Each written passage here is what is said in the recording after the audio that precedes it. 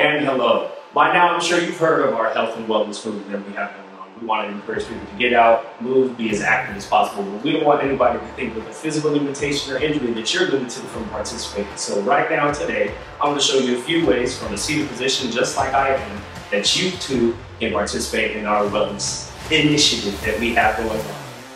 Any type of limitations that you have, whether it be upper or lower body, we're going to show you a few ways that you can join us in this. If you want to join me right now, we're going to do leg lifts, one at a time.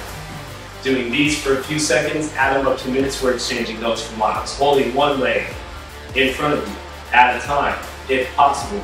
2 legs. Upper body, can't forget about that. We can do arm raises. If you have no weights, if you have small weights, grab anything that you can hold in your hands and we're going to do that. Arm circles. If you can do this, give it a try. From the side, arm circles. Right in front. If you have a book, hold that in front of you.